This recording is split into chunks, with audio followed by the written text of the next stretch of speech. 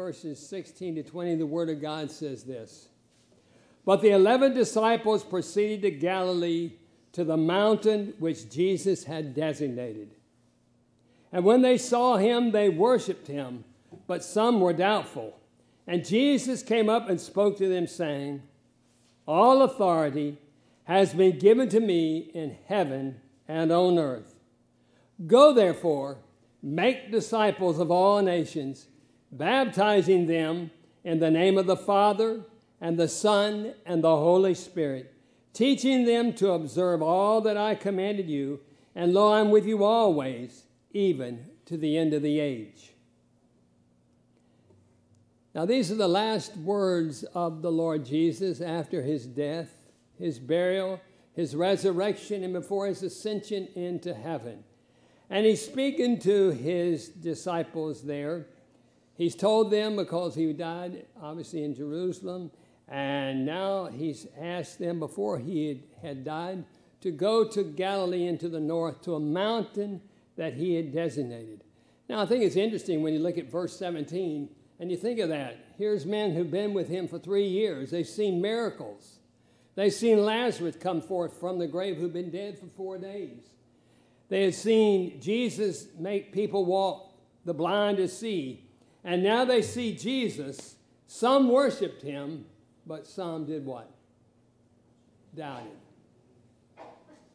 Now, as we begin, I'm one that asks questions, so you're going to be able to talk today, all right? I know you don't talk in church, but today you're going to be able to, all right? So, whom is he speaking to in these verses? His disciples. All right, good. Now, let me just ask another question. How many disciples of the Lord Jesus do we have here today? If you're a disciple of the Lord Jesus, raise your hand. All right. So, in application, whom is Jesus speaking to in these verses? Us.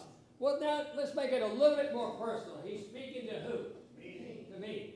And if you want to even make it more personal, he's speaking to Walter, and he's speaking to whatever your name is. So you need to listen, because he's speaking to you and he's speaking to me. Now, in verse 18, he says, All authority has been given to me. What does the word all mean? Nothing left out, right? No exception. What does authority mean? What's authority? Power, control. So all power, all control has been given to me. Who gave it to him? God the Father gave it to Jesus. So therefore, he says, because I have all authority and all power has been given to me, both in heaven and on earth. Now, here's another question. Can you think of any other place besides heaven and earth? No. So any and everywhere we know of, Jesus has power and authority. Correct? That's right. All right. Now, as we go on, then you look at verse 19, and in verse 19, what is the command in verse 19? Go. As you're going. As you're going. Thank you. Our PhD guru John is absolutely correct, because the aorist tense verbs should be saying, as you are going, the command would be make disciples. Now the reason why, where were those disciples at that time? They were in Jerusalem. What did it say? They had proceeded from Jerusalem. They were in Galilee on a mountain where Jesus had told them to go before his death. So they're there, and Jesus is there with them, talking to them. So does Jesus think, and do they think they're going to stay forever on that mountain? No. So as they leave that mountain, as they're going, the command would be to make disciples. So as you're going, make disciples. Now, we're not going to stay here forever in this building, are we? No. Now, I might keep you to 3 or 4 in the afternoon, but that's all right. But we're eventually going to what? Leave. So the command of Jesus for us is to do what? To go, as we're going, make disciples. The command is to make disciples. Now, if we're to make disciples, we need to know what a disciple is. Now, some of you young folks could Google and look at the word disciple, and you'll find that the disciple is this. A definition of a disciple is someone who accepts the message of someone else, number one, and who spreads and shares that same message with others. That's a disciple. One who accepts the message of someone else and who spreads that same message to others. Now, you are disciples of Jesus here. You received a message from somebody, didn't you? A faithful Sunday school teacher, a mom or dad, someone in VBS, or maybe it was a pastor, an evangelist, maybe it was a friend. Someone shared with you about Jesus. Is that correct? Yes. Because faith comes by hearing, and hearing by the Word of God. And you said, yes, I recognize that I am undone, I'm a sinner, and I need to turn from my sin, and I need to come and place my faith and trust in Christ. So therefore, I have accepted Christ, so therefore my need now is to do what? Share that same message with others. You know, we sing a hymn in church. I love to tell the story of Jesus and his love. So the question we might want to ask ourselves is simply this. When's the last time you've told the story? Because to be a disciple means I accept the message of Jesus and I share it with others. And isn't that what a missionary does? Exactly. You know, as we think about being a missionary, we have missionaries today in Saudi Arabia.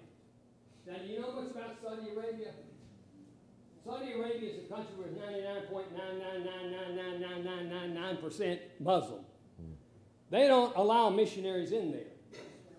But there's missionaries there. How are they there?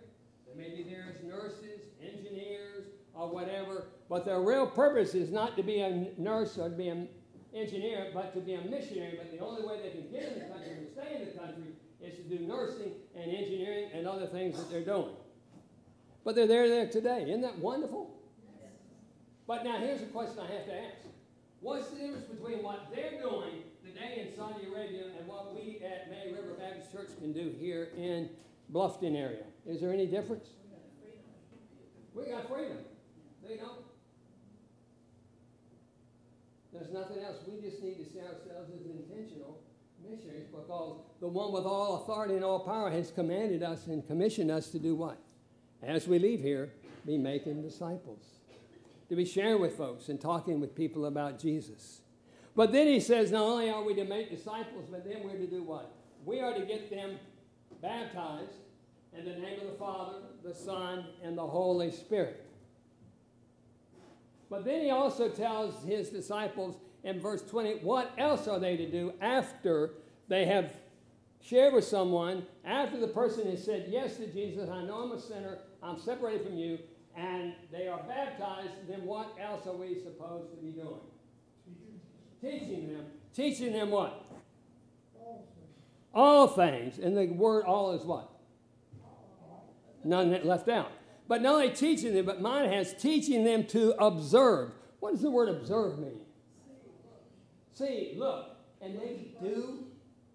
So could we put it this way? Teaching them to obey all that I've commanded you.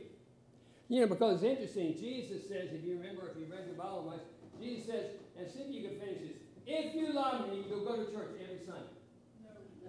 If you love me, you'll spend time reading your Bible every day. If you love me, you'll spend time praying all the time. Did he say that? Those are all good things. But Jesus said, if you love me, you will what? Obey my commandments. And Jesus tells the disciples here what?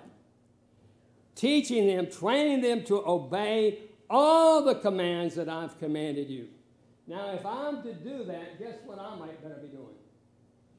As much as possible, I might better be what? Obeying and observing and doing. Because if I tell someone to do something, but I'm not doing it, what's the word that they call them? A hypocrite. So we need to make sure that we are doing that, you know. And oftentimes, it doesn't happen here at May River, but I know the church that I pastored, you know, I would see some guys, you know, that I was there 11 years. Never seen once in the church in 11 years. But I mean, the person would kind of running around, kind of living an ungodly life. But I hear him say, Pastor. Well, he didn't really say pastor. Pastor. I don't know what they call you here. But what they called me there was preacher. Preacher. So, preacher, I'm a member of your church. I say, what? Haven't seen you, and I've been there 11 years, and you haven't been there once. But yeah, preacher, I'm a member of your church. I remember when preacher such and such was there, I walked down the aisle. I prayed a prayer. The next Sunday, they got me in the baptism waters. And then afterwards, they brought me forward, and what did we do? Stand forward here. We're going to have a short business meeting. We want to set brother such and such as member of the church. All in favor, raise your right hand. Everyone raises their right hand. And now come forward, everyone come forward and give brother such and such the right hand of fellowship. Everyone comes forward, they shake his hand, and then what? He disappears, and there's absolutely nothing that takes place after that for him. If someone is, hopefully, like I say, over there's a Sunday school class for you, that was it. And we've been good at sharing about Christ, getting baptized, but all the times we as Baptists have not been quite so good at verse 20. Teaching, discipling, training someone to obey all that God has commanded. You know, it's kind of like my children. We've been on the Missionary for 23 years. Supposing you had not seen me in 23 years. We'd gone to the mission field. You remember seeing us when I had 4 kids. 23 years ago, they were a little small, right?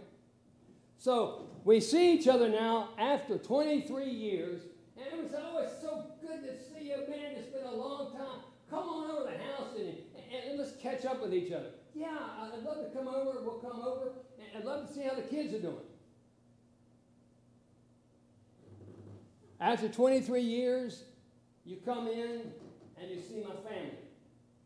And now my children, 23 years later, are sitting on the floor with diapers sucking their thumbs on the floor. What are you going to think about me and my wife? Something went askew. Something's not quite right here. Does it happen in some churches? That you see some people who accepted the Lord and you haven't seen him for a while, and they're where they were, or maybe they're even backwards and not doing as well as they should have been doing, spiritually speaking. What's the problem? Sometimes the problem may not necessarily be with them. It could have been with the church who did not obey verse 20, who did not take the people and begin to disciple them. You see, because we need to be making disciples who are making disciples, training them to observe all that I've commanded you, because that's what Jesus told us to do. And I think we as Baptists are beginning to try to really begin to change and do different. So, myself as a disciple and you as a disciple, what does Jesus call us to do? To make sure we're obeying all the commands of Christ. So how's your walk with the Lord? Do people know that you're a Christian by the way you live? So we want to make sure that we're living a godly life, but then we need to be sharing godly truth as disciples of Jesus. And then when we see someone come to faith, we need to get them baptized, and then the onus is on us to begin to train them and teach them how they, too, can begin to follow the Lord Jesus. And that's kind of really what we've been doing in missions. Now, if you'll turn with me to Matthew chapter 16, because I know y'all are thinking about possibly starting and working in either Nepal, India, with some unreached people group. I think you've accepted an unreached people group, the Torah people. And so I want you to think for a little bit. If you were to go that way, and this is an unreached people group. Now, unreached means, and it may be unengaged. Let me just share some information about India. India has 1.7 billion people, and it might be more than that now. And out of that, there are 2,289 people groups people, different languages like the Tamil, the Telugu, the Gujaratis. They speak many different languages. But there's over 750 unengaged, unreached peoples. Now that means people of 60 million or more that have no church, no missionary, no known Christian necessarily in that area that's trying to reach them. That's an unengaged people group. An unreached people group that the NAMB uses is less than 2% of the people are Christians. All right?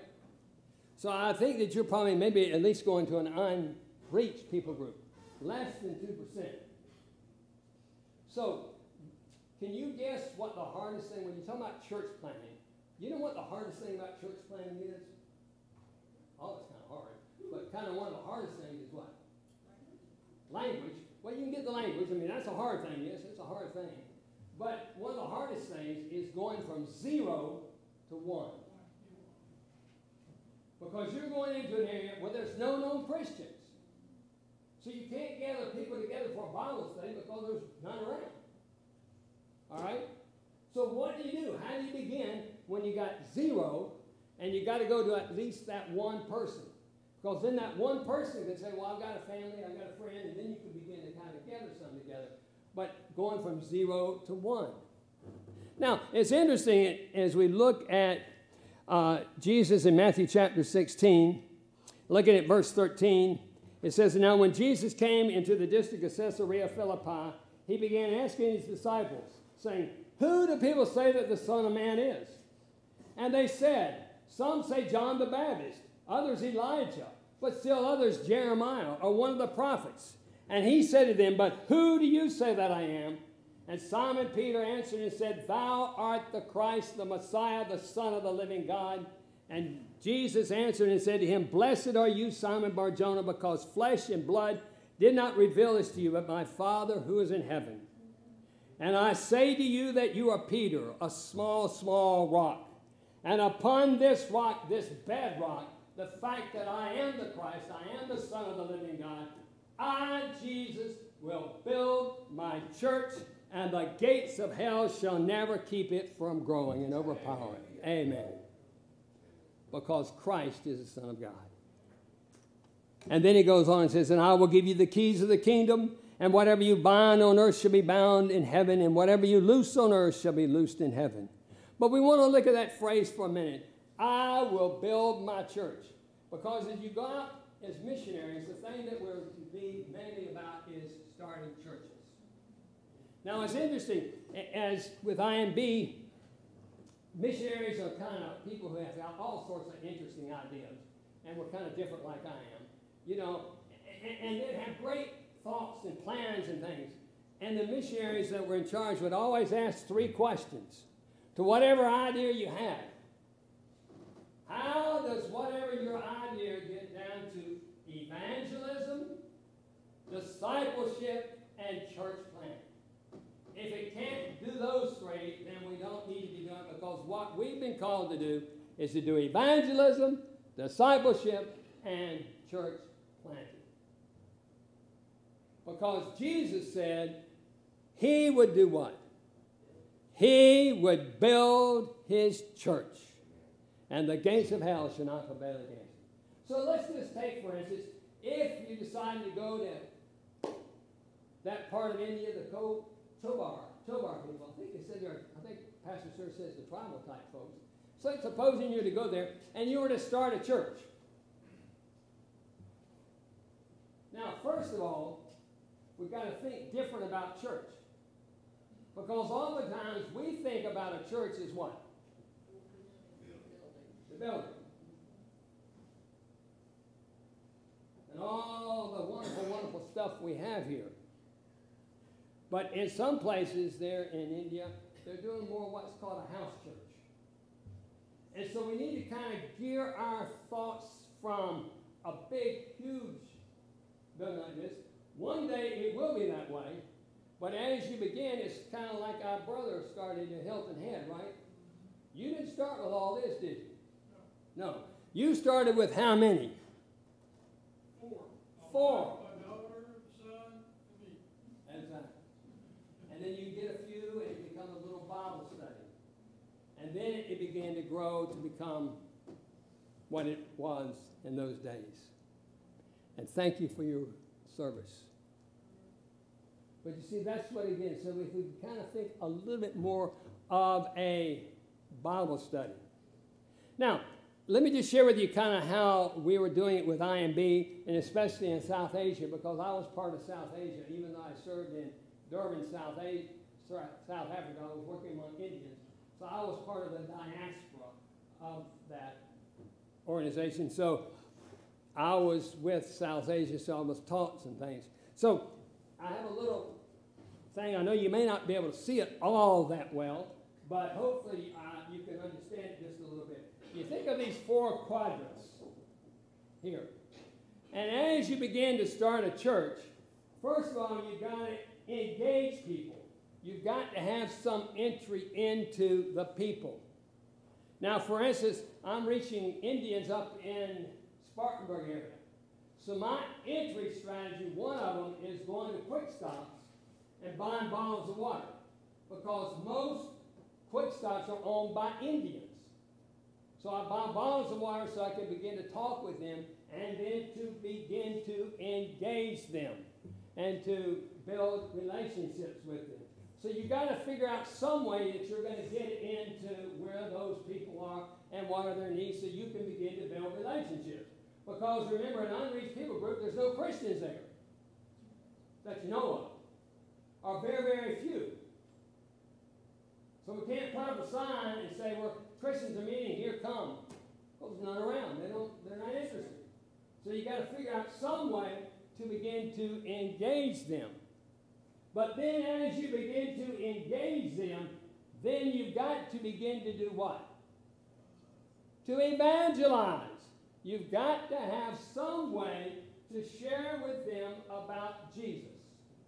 Now, my other little chart, what I use up here, and I've shared with some folks, this may not be the best in India necessarily, but there's 3 little circles that you can use. And if you could think of blank, and you draw a circle up here, and you can share with people, you know, God has a perfect design. Right? Yes. When he created this world, it was perfect. But actually, you could start it this way. We live in a broken world, don't we? Please raise your hand if you do not believe that we live in a broken world. Everyone believes we live in a broken world. But when God designed this world, it was perfect. If God designed a perfect world, why are we in brokenness today? And then I draw a line up here. It's a 3-letter word. Starts with an S, ends with an N, and the middle letter is a big, big, fat I. Called sin. Disobeying God. I'm doing what I want to do when I want to do it. Right? Yes. Now, these little squiggly lines show how people try to escape brokenness. Now, what are some ways that you know people try to escape brokenness? Addictions. Very one. What's some other ways? All sorts of different ways. Sometimes materialism. Sometimes getting a brand new job or whatever. But it's kind of like a bungee cord. Has anyone ever bungee jump? That'd be the craziest thing in the world to do, I think. You know, stand on this bridge with a rope tied around you, ah! And boom! And when you go all the way down, what happens to the cord? It bounces you right back, supposedly, where you were. So if I'm in brokenness and I get into drug addiction, alcohol, whatever, I'm going to feel good for a while, but it's going to pull me right back into brokenness. Yes. But then you do the other circle down here. God does not and did not want me to stay in brokenness, and he does not want us to stay in brokenness. So what has he done? He sent Jesus, who is God, down to this earth, who did a wonderful miracles, who got a lot of great teaching, but the wonderful, most important thing is what's coming up very soon. Easter. He died on the cross for your sin and my sin. He paid for our sin, didn't he? Yes. They buried him, and on the 3rd day, he rose again from the grave. And Jesus tells me if I want to go from brokenness back to God's perfect design, I must turn. Turn from my sin. Now, you Bible scholars, what does the word turn mean? There's a Bible word for that. It starts with an R. Repent. Repent. Turn. Have sorrow for my sin and believe and trust in the Lord Jesus and make him Lord of my life. And when I begin to do that, God begins to change me and help me begin to grow to become more like Him. But He also wants me to go back to broken people and tell them how they can become unbroken. Now, people are one or two places. You're either in brokenness and in God's perfect design. Where are you today? And where do you want to be? And if you're in brokenness and you need to get back to God's perfect design, are you willing to turn from your sin? And are you willing to believe in Him? You see, we have to have some kind of a message that's simple and easy that we can share with folks about the Lord Jesus, because that's one of the things that missionaries do, is begin to evangelize. You've got to figure out something that would fit into the context of the Indian people that you're going to. The Three Circles does very well here in America. It may not necessarily fit in India. But what then you got to think through is, once you get some people who say yes to Jesus, what did Jesus tell us in Matthew chapter 28, verse 20? You got to get them baptized, first of all, in 19. But then you got to begin to do what? Teach them, train them to obey all that I commanded. So what's one of the first things you might want to teach someone who says yes to Jesus? You've got some family, you've got some friends. Why don't you go and share with them what God's done for you? Remember the man called Legion in the Bible? Jesus cast out all those demons, and the people come in, and they're afraid of Jesus. They say, leave this area. And he's about to leave because about 2,000 pigs got drowned in the sea. And he's getting in the boat. He's about to leave, and the man who was called Legion, who's now been cleansed in his right mind and clothed now, says, Jesus, let me go with you. And what does Jesus say? No. You don't go with me, but you go home, and you go back to your people, and you tell them what great things God has done for you. So we need to teach people immediately that they can begin to share about what Jesus has done for them. They may not know much, but they can't be like that man. I was blind, but now I see. And then begin to share. And then you need to have something in place that you can begin to help train them to obey. But then as they begin to do it, you're going to begin to send them out to share about Jesus. And as they're going out and they find people who are interested in Jesus, who's going to begin to train those new people? They are, exactly, because you're training them. And then they begin to gather here, and you begin to establish them. And you can begin to establish a group. And you say, I'll teach you what I've been teaching you so you can teach them. And that way you begin to entrust them to begin to start in the group. So it's multiplying groups that multiply out. 2 Timothy chapter 2, verse 2, Paul says to Timothy, the things that you've heard from me and the presence of many witnesses, these same truths teach others who will be able to teach others also. So that's really what they're doing. So you're going, because you're the outsider, you're looking for the insider who's going to reach their people group. You won't, but you find that insider who you can begin to train them, and then they begin to reach. And when you got 60 million or 70 million, 80 million people, you don't have time to send a lot of people to seminary and wait for a pastor. So you're training people there to do very simple, easy Bible study. And like what they do is they would read the Word of God, you could ask some simple questions. What does this passage say? The who, what, when, where, and how. All right? Number one question, you go over that with the group. So they don't really have preaching. They have more of a Bible discussion. I guess that's why I ask questions. But then the next question is, now, as we've discussed this and you've looked at it, what do you feel like God wants you to obey? And they can share, well, God spoke to me about this or that, all right? And who could you share or tell this truth to? So you teach them how to share the gospel, and then they have a Bible story they can tell. And they go out. So the next week when they come in, what's the first thing that they do? Besides sing a little bit, they pray a little bit. Then they say, how did you obey what you said you were going to do last week? And they ask each other. Mark chapter 6 is the verse that tells us why we can do that. Mark chapter 6, the earlier part, Jesus sends some disciples out to minister. Verse 30, those same disciples that Jesus sent out come back to him, and they share with him all that they had done and said. some accountability. Wonder why we don't have that in church sometimes. You know, maybe we need to be asking you, how have you been following the Lord? Not legalistically, lovingly. And that's kind of what they do.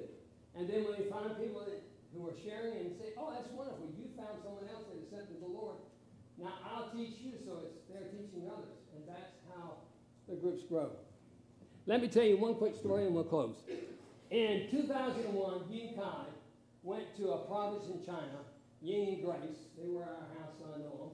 He's Taiwanese. He was sent by INB to a province of 20 million people. And in that 20 million people, he did find 3 little churches. But when he added up the number of this church, and this church, it added up to 250. Chinese believers to reach 20 million people. He was a man of prayer, so he spent a lot of time in prayer. And he went to one of the pastors and says, Pastor, I think we need to start at least 200 new churches. The pastor laughed at him and said, go home, it'll never happen. These people here are factory workers and farmers, less than a 4th grade education, go home. It'll never happen. He said, well, let me try. He says, okay. So Ying invited all 250 Christian Chinese to come to a little meeting to learn how to start churches. So they came, and he only had 30 people come to that first meeting. And he had 4 things on his agenda. He said, first of all, I'm going to teach you what to share. He said, I'm going to teach you how to share your testimony. Life before you became a Christ, how you became a Christian, and life afterwards. Get all the churchy words out. You can't use the word saved. Because if these people have never been to church and you say, I was saved at the age 8, what are they thinking? You were in the swimming pool that I was in last night, you know, and it was too much chlorine water, and you got in your lungs, and someone jumped in, gave you CPR, and the water goes, and you say you saved. Get all those words out. Make it simple and plain that people are going to understand. So they practiced it 30, 40, 50, 60 times. They were good at sharing that story. About a minute or so. He says, now, second of all, who are you going to share it with? 20 million people. He said, I want you to take a piece of paper and write down the names of 10 people you know that need to hear your story. So they wrote those down. He says, now we're going to pray and ask God, the Holy Spirit, to put upon your heart 5 of those 10 people. So they prayed. He says, now circle them. He says, that's your target. Your story with these 5 people this week. Third thing is, he knew that they would ask, because Chinese people are very polite. They probably wouldn't ask, but why in the world should I do what you just told me to do? He said, next week, we're going to sit in a group, and each of us is going to have the wonderful joy and privilege of sharing how it went with you 5 times, sharing your story. A little bit of accountability. Then what happens if they say yes? He says, I'll teach you how you can begin to train them and teach them and how you can disciple them. All right? So send them out. This is the first week. The next week, second week, 18 showed up. And out of that 18, only 15 had shared 5 times their life story. This is the second week. So he said, let's practice our sharing our life story again. So they practiced it again, He says, now I'm sending you out to share with another 5 people. And if you don't share with 5 people this week, don't come back. This was the second week.